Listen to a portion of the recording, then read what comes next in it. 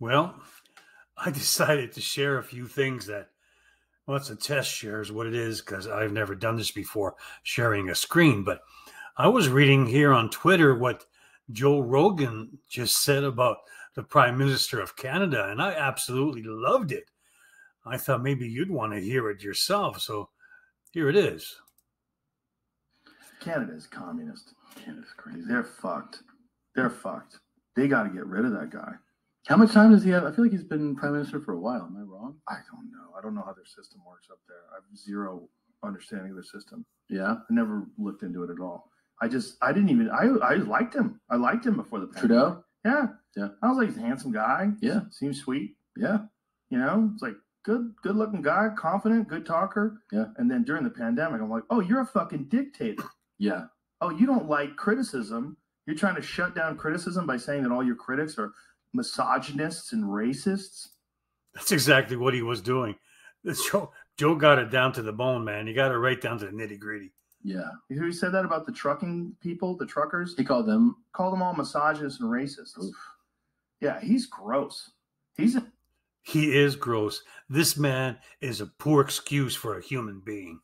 A sketchy guy. Yeah. And he's got some fucking shaky deals. If I said that, they would take me right off of YouTube. I would like to see like where the money is coming from. Like why do you want everybody to get injected every 4 months? They don't need that anymore. Like what are we doing? What are you doing? You can't even get into Canada unless you're vaccinated. Can't get in? No. Make sure that's true. Because someone just told me, Whitney just told me, she had to show her fucking vaccination card to get into Canada. That seems Well, it's not only that. Now they got this Canada app thing going on, where you're forced to download it, this app on your cell phone, and if you don't, you get a $5,000 fine. And to top it off, the elderly, most of them don't even know how to use a cell phone, don't even have one, and yet alone to download it. But they say if you don't have it, you get a $5,000 fine, or you won't be allowed into the country or out of the country unless you put it on your cell phone.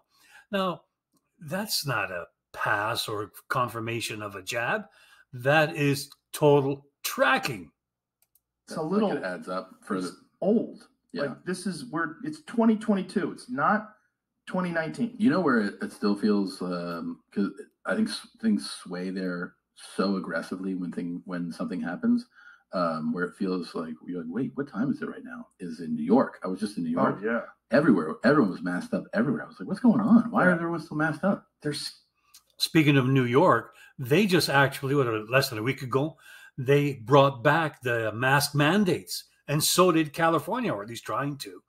Now, Canada is going to be next, probably in Quebec first before it's Ontario, I think.